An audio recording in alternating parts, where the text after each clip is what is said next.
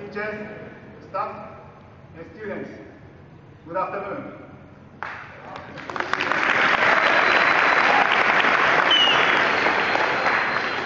Thank you very much for inviting me to join you in this event today.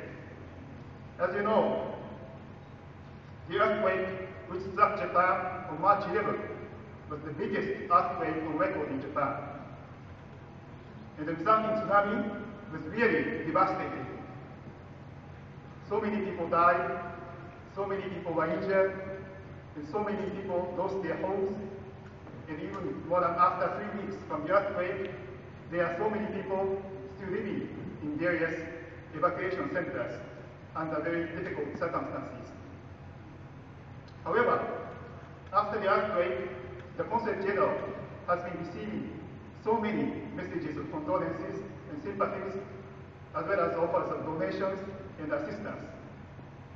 And I am also aware of numerous spontaneous fundraising activities going on all over Canada.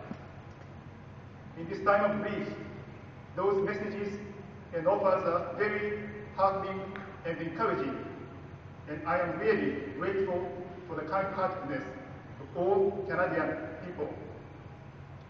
Today, I have just received this check, this donation collected at this school. I'm going to send this money to Japanese Red Cross so that they can deliver the money to the people affected by the earthquake. These days, it is very, very important for the persons who suffered from the unprecedented earthquake in Japan to know that they are not alone and that they have so many friends who care about them all over the world, including in Canada. I am quite sure that those donations will bring them hope and encouragement. And I would like to take this opportunity to thank Bodwell High School in assisting and supporting this fundraising activity at this school.